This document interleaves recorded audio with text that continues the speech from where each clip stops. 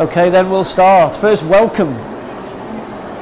Welcome very much to the INGIS presentation. It feels quite strange actually now that I know the camera's on me and there's still just the two of you here. So I'm going to make it less formal, but what we wanted to... Can you hear me? Okay.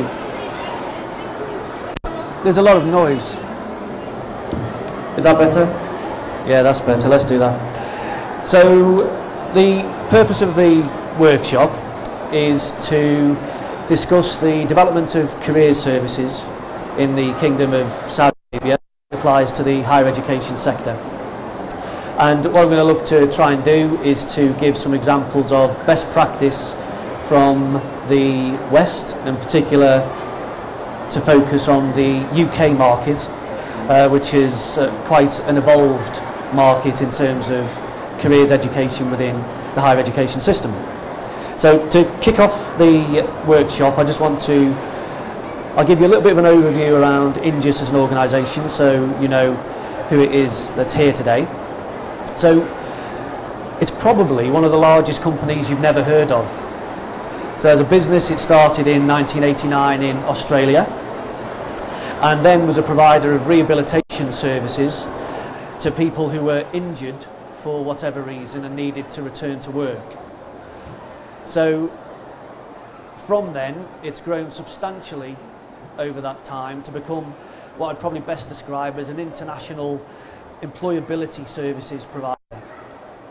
And we work currently in the UK, France, Germany, Sweden, Switzerland and South Korea, as well as Australia. And most recently we opened our business in Saudi Arabia in 2011. So we've been here now for over 2 years.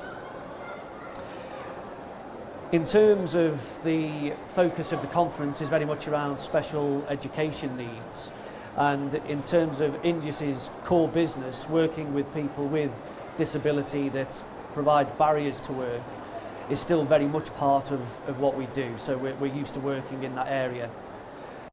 In Saudi Arabia since 2011 we've worked predominantly with the government's HRDF division, deliver the Job Placement Centre program, the TACAT initiative.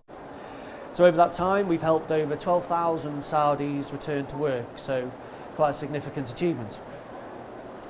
Now, as part of our business expansion program, Assalamu alaikum, how are you? Nice to meet you. Hello, hello, how are you?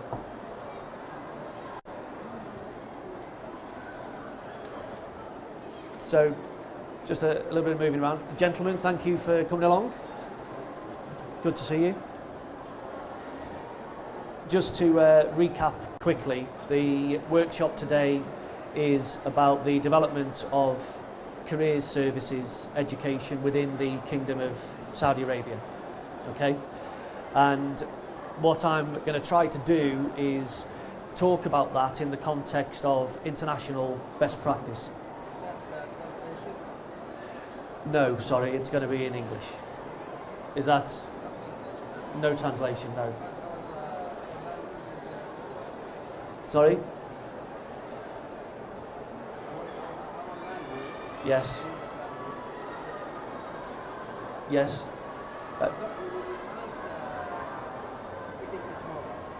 Right, I understand.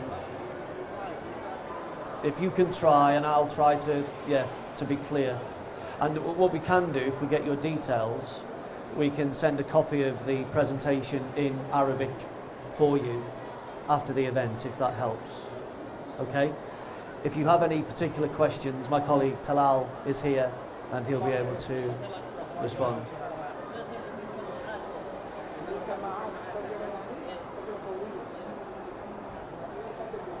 Okay. Can you close the door? Thanks.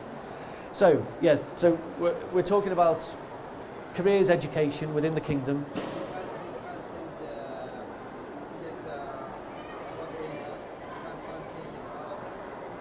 Yeah. Well, we'll translate it and we'll send it to you in Arabic. Yes? Okay. Our pleasure. Yeah, please do. Please do. So, looking at it from an international best practice perspective, particularly looking at the UK market, which has a very evolved careers education sector within the higher education field. And I was just giving a bit of a background to Indius. So in addition to the work we do with the government, we have a number of other service lines which are designed to support careers services within higher education. So currently within the Kingdom, our clients include EFAT, Al Faisal, Imam and Tabuk TVTC, so 3 universities and Tabuk TVTC. And I'm very pleased to say that we opened our first full at the University of Isle yesterday, which is a significant, thank you Sharuk, thank you very much, which is a very significant achievement for Indius and something that we are very proud of. Okay? So, what I probably just want to do is to talk about the careers education of graduates within a broader context of youth unemployment. Yes? And globally, youth unemployment is a major challenge to the majority of the developed world. And as a result, it's a key agenda on, most government's table. And I think outside of Saudi Arabia, certainly in the West, this has developed as a result of global recession going back, over 5 years now, and the result of the uncertain economic situation in the West. And it's had a real impact on how the higher education system has had to react to increase the employability of its undergraduates and graduate population. And the fact of the matter is, it's from an Ivy League university or its equivalent, you're no longer guaranteed a job. However, is this a bit... Have we got your email? We don't understand in more English. I understand. This is our email, and if you can send it in Arabic. Email, I'm very thanks for you. Oh, thank you. And are you from a university or a... you are secondary school. Secondary school. Secondary okay. School. Brilliant. You. No, thank you ever so much. Thank you for trying. Yeah. Cheers. Thanks. Sorry.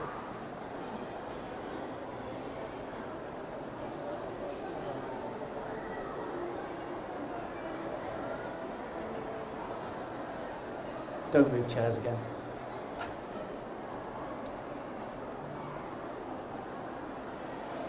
I think that must be my shining personality.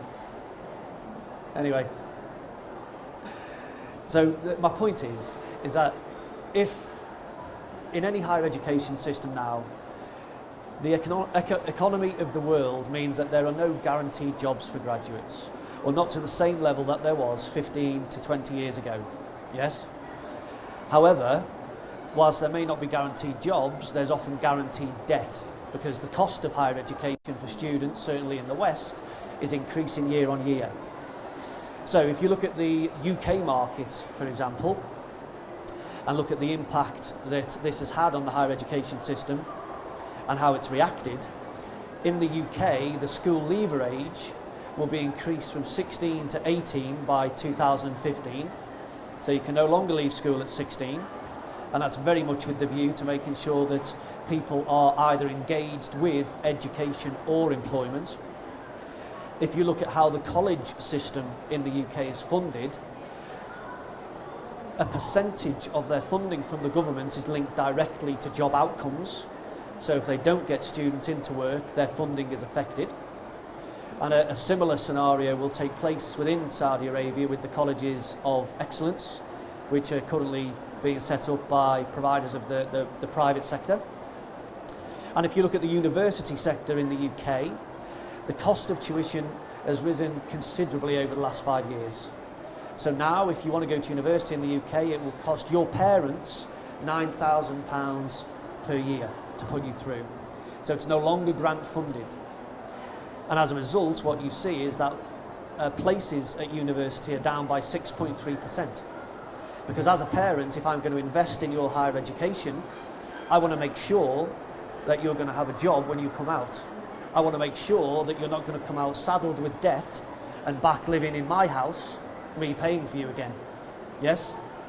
So there's been a real need for universities to be more attractive to students. And a way in which they've done that, as well as offering academic excellence, is to have a very strong employability offer. Does that make sense? Okay. Now, Saudi Arabia is very similar, albeit the drivers behind it are very different. So clearly, Saudi as an economy is a burgeoning one, it's growing rapidly. And it isn't affected to the same degree, obviously, as the West in terms of the recession. However, Saudi has, next to Greece and Spain, the third highest level of youth unemployment in the world, with 41% youth unemployment for those aged between 15 to 24. Okay. You couldn't stay away, you're back. So Saudi has a very high level of youth unemployment, and at the same time it's got a lot of economic and structural initiatives that it needs to put in place to develop a more mixed economy around knowledge and service-based industries. It has to address, Sharouk, obviously, the barriers for females entering work, and this ingrained preference for people who would prefer public sector work to private sector work, when the real growth is no doubt going to be within the private sector. And currently there's a real dearth of careers education in place within the kingdom to address those challenges. So what's the impact of that? Well, there's a real danger of a displaced youth, a lost generation of people with qualifications who aren't gainfully employed and adding value to the economy. And it's, in my opinion, it's never been more important for the world of academia and work to come together to address this situation. And we know that from a Ministry of Labour and a Ministry of Higher Education perspective, there is a real emphasis now on institutes of higher education to provide improved career services and employability support. So on that basis, what have been the key issues in the West that Saudi would do well to learn from as it looks to develop in this area? And in my opinion, there are probably four. Firstly, and absolutely, it's about making careers employer-centric. So making sure that employers within the private sector are at the very heart of how career services are developed and how they're delivered. And I'm not just talking about the placement of people into co-op and interns, but I'm talking about the support to find work throughout the whole of their academic time. Obviously their support to find permanent employment, but making sure that employers are involved in the development of programs, not only for the technical skills required in industry, but also for those all-important softer skills that make students more productive from day one in the workplace. And when we speak to a lot of employers, they say to us that, you know, a lot of graduates, they come into work and they're very intelligent, they're academically bright, but often they lack a lot of softer skills that would make them good team players, good leaders within the workplace, and a lot of basic skills that are fundamental to success in your career. So more focus on those softer skills, in effect. I think there's also a real challenge to embed employment and careers into the curriculum. So it isn't just something that people think of 6 months before they leave, but it's embedded well before then. And that academic staff also understand the importance of careers education and build that into their curriculum. Thirdly, I think it's about the reach and engagement of a careers service, in as much as often a criticism of a careers function within an institute is that not enough people come to it. Not enough people come to it to use the service.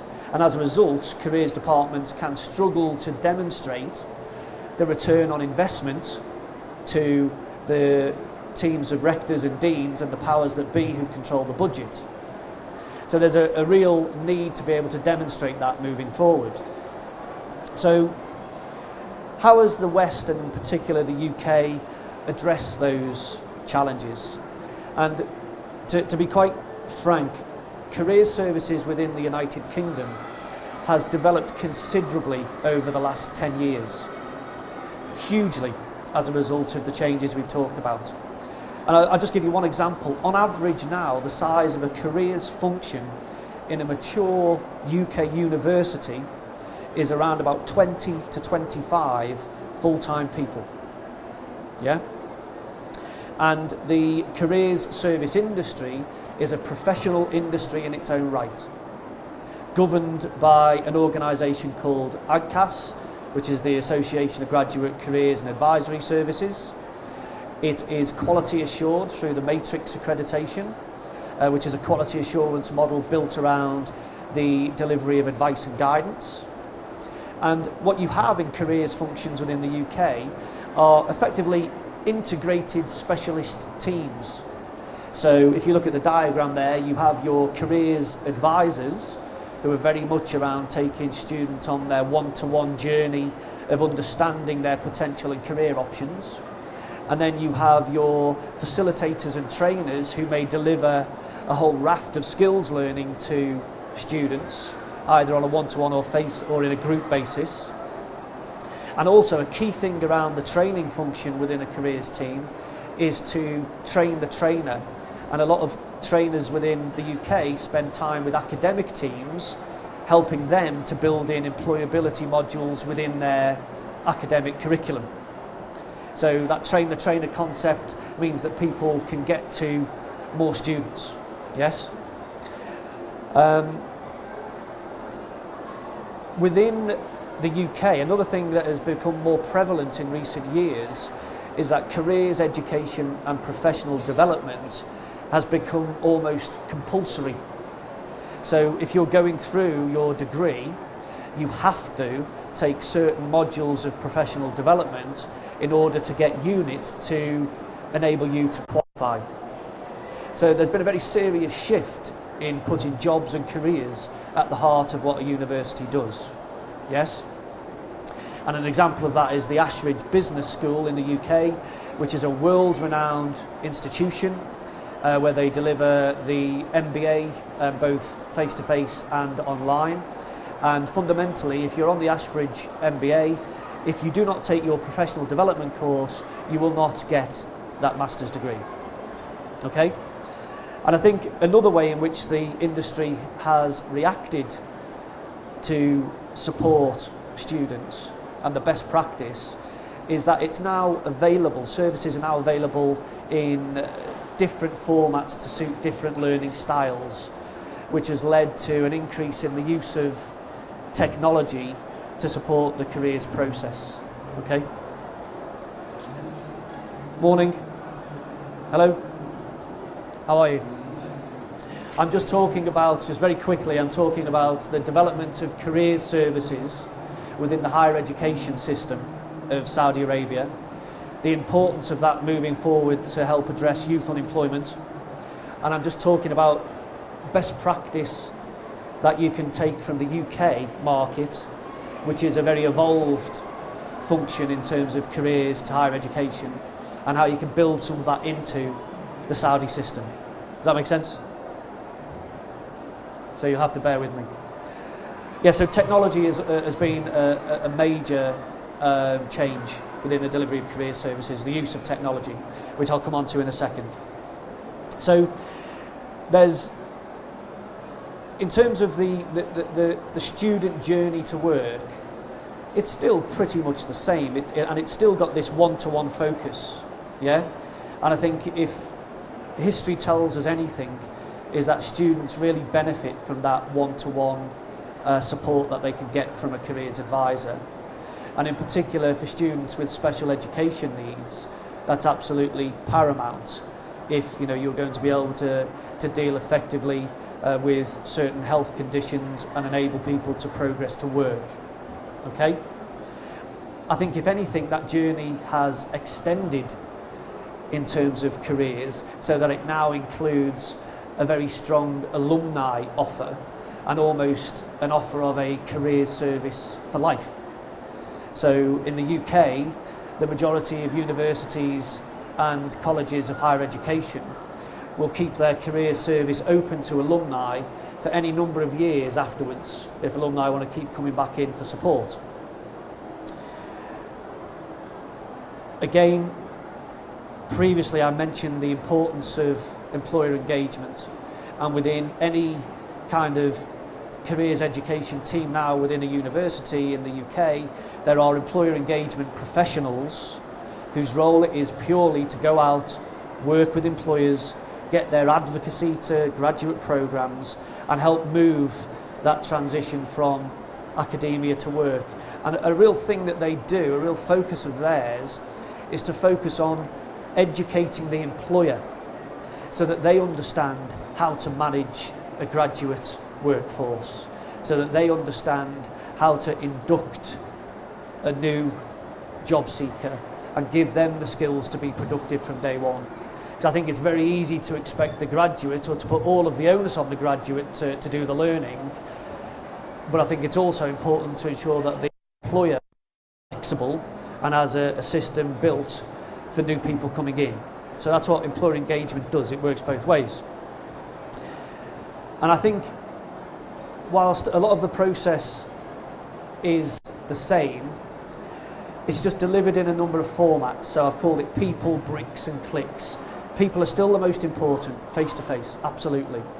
Bricks in terms of place, the ability to go to a careers centre that's on site, that's highly visible, that a careers centre that reeks of opportunity, reeks of jobs, yes? So you motivate people to engage. And then I think on the click side, that's very much around the use of technology. Is that, do you want to say, yes? Do you want to ask a question? Sorry, Shri. Yes.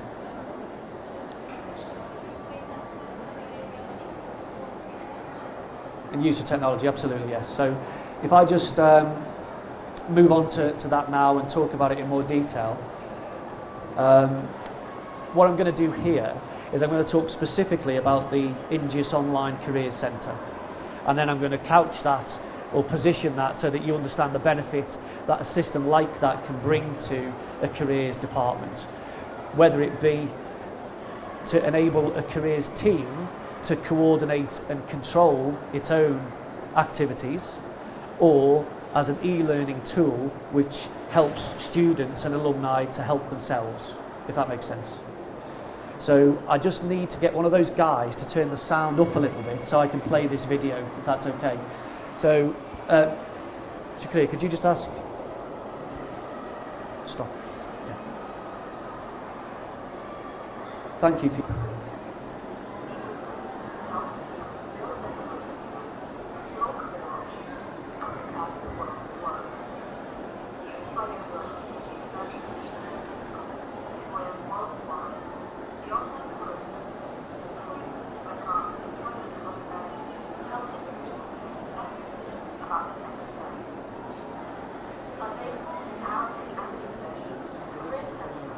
Fine. It's on, it's fine. Yeah, yeah, yeah.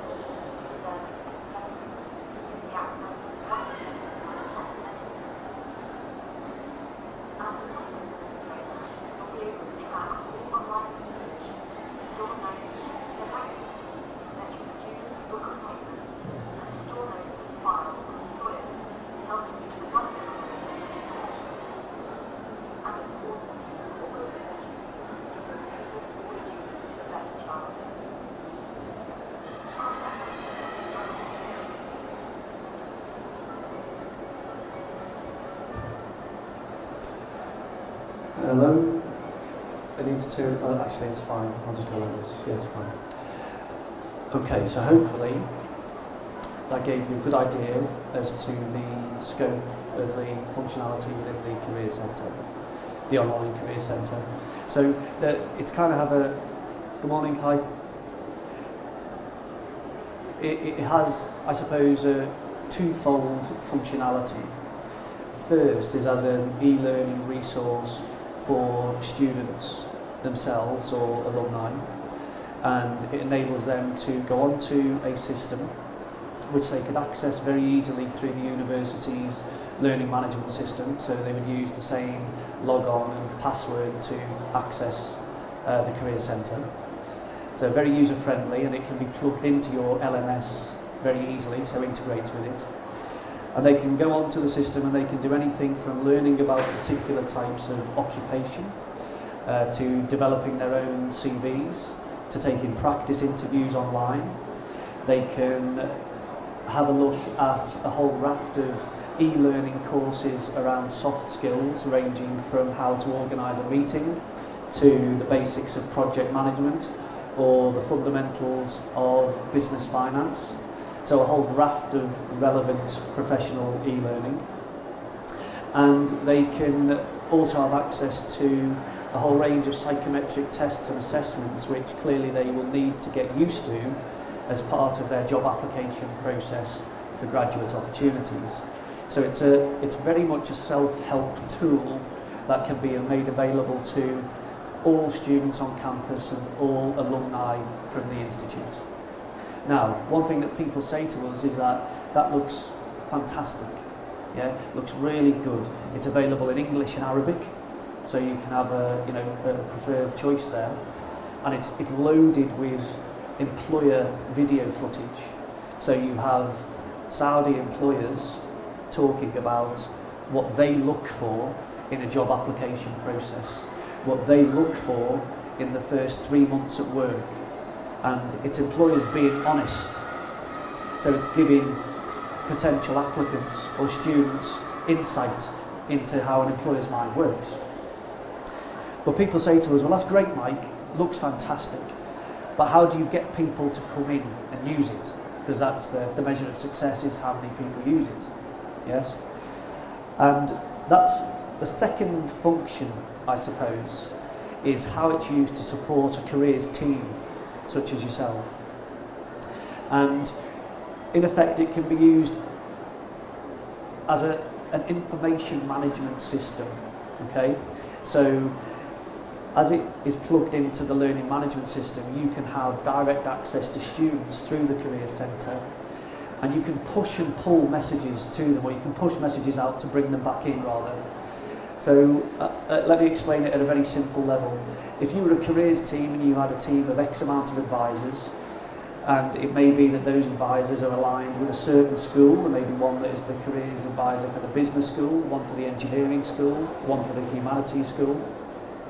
The system could be set up so that each advisor was able to caseload manage all students coming to them for advice from those schools, okay? And they could caseload manage them, so they could have a one-to-one session with them. They could agree an action plan over the next few months to improve employability, research the jobs market, whatever the action plan may be. They can then confirm that action plan on the system, and they can communicate confirmation out to the student, which gives them reminders of deadlines for when activities should be completed. So once the one-to-one has taken place, the advisor can still reach out to the student at any time, and it can communicate, or he or she can communicate employer-related events to make sure that they know who's going to be turning up, whether that be workshops, careers events, or what have you. So it's a real management tool for a careers team that makes their job easier. And of course, because you can track usage and you can track action plan activity, you can demonstrate to people who is using the system, who is engaging with the careers function, and you can develop your return on investment to the powers that be and the budget owners. So an example of that is Leeds University in the UK where before we introduced the online careers centre, on average they had up to say 500 people a year coming into their physical careers centre to meet advisors. When we introduced the online careers centre, over the first 12 months the number had increased from 500 to over 10,000. Now that isn't 10,000 coming into the careers centre, that increased to 2,000. But the number of people who were accessing support from the careers function was over 10,000. And that was because people in many ways preferred to access in their own time online. So it's a considerable increase, and you can imagine from a kind of budgetary perspective the return on investment was clearly justified. Okay? So that's a bit about the online careers centre, and as I said, well, as the lady said in the video, that can be customisable to any university. So currently EFAT University use it, Al Faisal use it, Heil, obviously, which I'll come on to in a second, Tabuk TVTC, Al Ariba Training College, and they all use it in different ways. But you can import your own information in there, yeah? So you can use it as your own careers resource. It's fully branded to look like it's coming from you, not like Ingeus. So there are many ways in which it can be adapted to meet your individual needs. Okay. Just want to now end the presentation, I suppose, with a very brief summary of the University of Heil. So I've talked about the context around youth unemployment globally and as it applies to Saudi. And in actual fact, Heil is probably the city that is most affected by youth unemployment. There's a significant percentage of youth unemployment up there, and a real challenge given the geography of the city to make a difference and get people into work. So we've also talked about best practice and bringing it from the UK, adapting it culturally for Saudi, but keeping the principles of best practice in place. And the University of Heil for us is the first example of us doing that. And they have invested in a partnership with Ingeus to deliver an on-site careers centre for their students. Now in the first year we will focus on the graduate population, so there'll be around about 2,000, and they'll be from the male college. Subject to that first year, the challenge then is to take a much bigger, broader service to the entire college, and obviously that will include the female population. So what we're really trying to do is bring this learning, adapt it to Saudi Arabia, and Heil is the first case in point where they have outsourced their careers function to Ingeus. And we're extremely proud of having managed to get that opportunity. And we're, as well as being proud, we see it as being strategically important, because we genuinely believe, and we know that it's part of the Ministry of Labour's strategy to have institutes of higher education improve career service delivery.